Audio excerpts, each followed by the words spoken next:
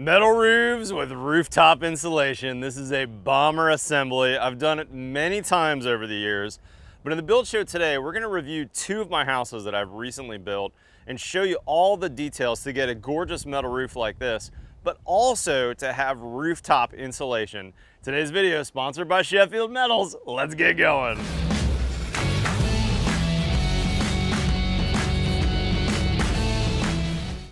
All right guys, so we're talking rooftop insulation and metal roofs. First off, let me review the assembly on these two houses, because I think that's probably why you're here. So I framed both these houses in a non-traditional way. I used what's called perfect wall or monopoly framing, as I've called it. That means that when we frame the roof, we've actually clipped the rafter tails so that they don't protrude through the wall sheathing. The wall sheathing goes up and actually touches the roof sheathing. Now I've used zip system sheathing on both houses where the zip system wall sheathing can actually be taped to the roof sheathing. This is a nice system because now I know that my exterior envelope is very airtight and watertight.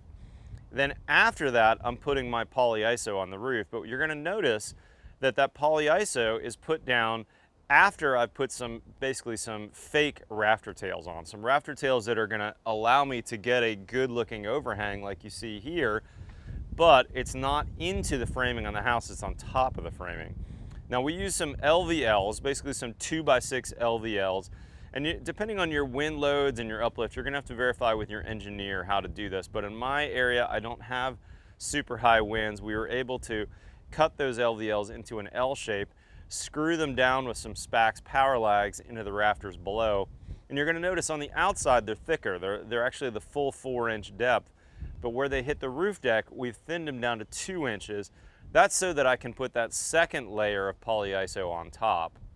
Now, once those were down and we formed the overhangs on the outside of the house, you'll see from the drone shots, it kind of looks like a toothed exterior to the house. And again, that's only to form that overhang. Once that was done, then we're ready to put down that polyiso. Now, in this case, we used Atlas polyiso and we used the fiberglass faced product. That's around an R5.5 per inch or 5.25 per inch. So when I did 4 inches of total depth, we got to around R21 for the rooftop insulation. The first layer goes down with some cap fasteners, and that's gonna be flush with those rafter tails that I built. And then the second layer is covering over top those rafter tails. So when you look at that afterwards, it looks like we've got a full blanket of insulation. Now I could have done it in 4-inch, but the reason why you don't want to do that is all polyiso foam is going to have a little bit of shrinkage in the panels. And if you were to do that, you'd have some shrinkage, which means that you'd have a loss of insulation at the seams. So we run it in 2 layers. We put a 2-inch layer down and then we stagger the seams both horizontally and vertically. That allows us to make sure we've got really good full depth insulation. Now, both the houses started the same way with a 2-inch layer. But here's where they differ. This house, I used a Hunter panel for the second layer. Now, if you look at this cross section on the Hunter panel, this is a panel that comes straight from Hunter panels like this. It's a 2-inch insulation, bonded to a 1-inch wood spacer, bonded to a 5/8 CDX roof deck. Now, they'll make this in whatever configuration you want, but this configuration allows me to vent my metal roof from actually the underside. So if you look at the side of this house, you're gonna see that I've got a vented eave basically on all 4 sides of the house. And that vented eave is allowing air to come in underneath the roof deck so that I could install my metal roof conventionally. And when you look at this roof, it's almost perfect.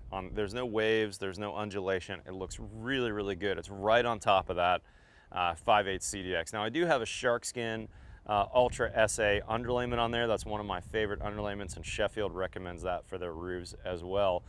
But on my house, let's go back to my project. I basically made a SIPS panel out of my roof where I did my 2 layers of polyiso, and then on top of that, I put a second layer of zip system sheathing down so that I'd have a solid sheathed deck. Now I don't have I don't have airflow underneath that. So then I wanted to put airflow on top of that so that I have vented metal.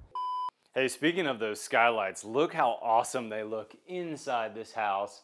I splayed this opening inside this master bath And man, that light looks amazing. But there's two cool features you can't quite tell on this skylight. It looks like a normal skylight from here, but there's two things that make that Marvin Awaken really awesome. I think the Awaken name comes from the lights that are in there. It has a ring of LEDs in there that can change their color temperature.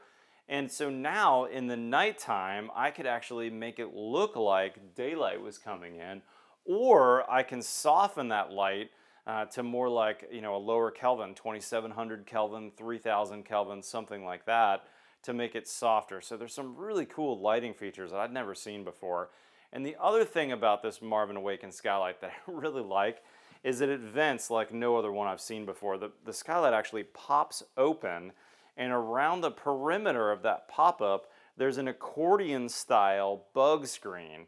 Bugs are terrible for me here in Texas. We have some really bad mosquito times of the year where I would never think about opening my skylight, even if it was a beautiful day, to vent the house because of that bug issue. So having that accordion style bug screen, that's a really big deal. I'm impressed with these Marvin Awakens. I'll show them to you again in the future once we get power on. Now let's pause there for a second and actually have a metal roof expert, Adam with Sheffield Metals. Adam. Great to see you, Matt. Thanks for coming out to see me, brother. Absolutely, thanks for having us. All right, so I talked these guys, Adam, through the insulation assemblies, but let's talk about the metal and the differences between these two products and the reasons why I'd want to use metal on this roof assembly. Absolutely. So what you're going to have here is a long-term metal roof. So what you're getting with a shingle roof, you might only get a fraction of the life out of there. And if you're up there and tearing the roof off and putting more penetrations in, there's more opportunity to disrupt the airflow, disrupt the insulation that's well underneath that assembly. That's so right. What metal's going to do is it's going to be there long term, and it's really going to be something that's not disturbed for 30, 40, 50 years. Ooh, I like that, multi-decade service. Yep. And we're also going to be able to take high wind and hail and all those other issues without having to pull that roof off too. Yeah, and one of the exciting things about this roof is that we went with our most bulletproof panel as far as wind uplift goes, 24 gauge.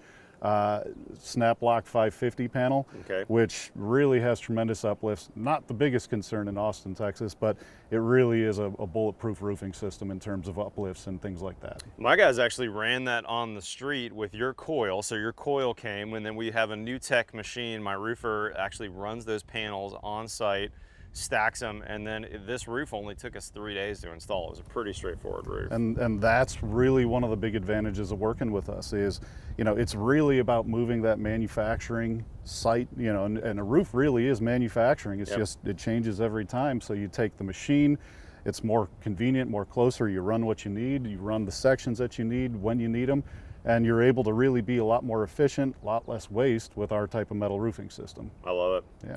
Now, Adam, we've got in both these houses, and really all my houses, what we call a conditioned attic space, meaning there's no airflow into that attic.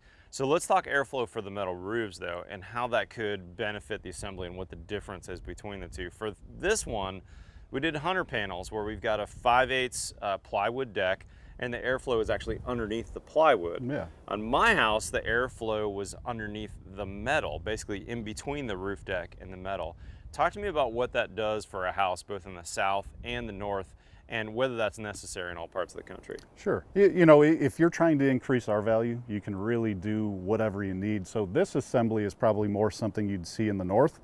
It's totally sealed. It's got an assembly where you don't have that thermal break like you do on your house. So in the south, really the advantage to the assembly you have is you have your metal roof panel, and then you have a conditioned space that that acts as a thermal break. Air is going to be continually cycling through that, but it's really not able to transfer that heat, the big heat, into the roof assembly, into the house, where this one, where you'll probably have more heat transferring into it, but you have so much R value here that it's really going to be minimal. The nice advantage to this type of assembly, where it's really the roof panel on the roof deck, is if there's an issue down the line, it's going to be a lot easier to remedy because the shark skin and everything else, it's going to behave more like a traditional roof assembly, you know, plywood deck roof assembly. Makes sense. Now, two different panel styles as well, Adam. I'd like for you to comment for these guys about the difference between the flat panel that I did at my house And what's this panel called again? This is a striated snap lock. Striated. I can never pronounce that correctly. Yeah, it's one of those words that get you. It's got like a, I don't know what. How do you describe the striations? So the striations are really going to provide linear breaks in the panel. So they're going to be straight on the panel. However, they're going to help things like oil canning, or if there's shape issues in the roof deck that are really driving, you know, some waviness in the deck, Meaning, and they're really like going to if your minimize rafters that. weren't perfectly flush, that kind of thing is going to hide that. Yeah, and this roof deck looks beautiful. But yeah, you know, if you looked at you know, my roof, the snap lock system we did on my roof, we wouldn't have been able to use a flat panel. I guess we could have, but it just would have looked terrible. You'd see it. So we use striations on my roof, and it looks beautiful. So the idea is those striations kind of hide those slight imperfections, yeah. not perfectly. Yeah. But if you look at my flat panel, if there were imperfections, you'd see them on those flat panels. Absolutely, absolutely. And it's really difficult with a re-roof because you've got age and time, and things happen to, you know, warp and move over time, where when you have new construction, you know, you should have a roof deck that's like glass, and you know, like your house, you're afforded the ability to be able to use a flat panel and have it look really good with minimal oil canning. Totally. Last question for you, Adam. You know, we're talking about a bomber roof assembly. People who are doing this assembly want a roof that they're not going to touch for several decades. Talk to me about the difference between 24 and 26 or other gauge options. Sure. So really, I think the big thing is 24 and 26 gauge, they're going to last a long time. I mean, one's not just going to crumble because the 26 gauge is thinner. What you see is 24 gauge are typically going to be the engineered assemblies, so they're going to hold up a little bit better to high weather, to hail, things like that.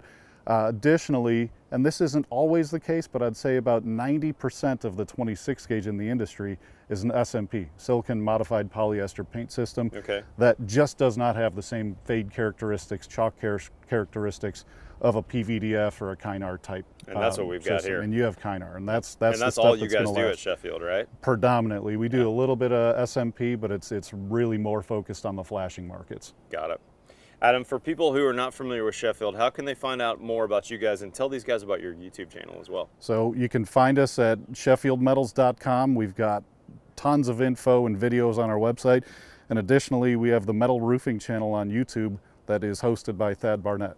These guys have some great info. And if you're a roofer or a builder watching this, request Sheffield Metals. That's that coil that got sent out to my job site that New Tech machine built the roof basically right here on site.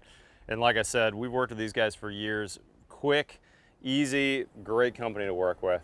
Thanks for coming out, brother. I appreciate it, Matt. Thank you. Guys, hopefully you learned something about insulated metal roofs. I'll have links to Hunter and several of the other products that we talked about in the description below. Big thanks to Sheffield for sponsoring today's video.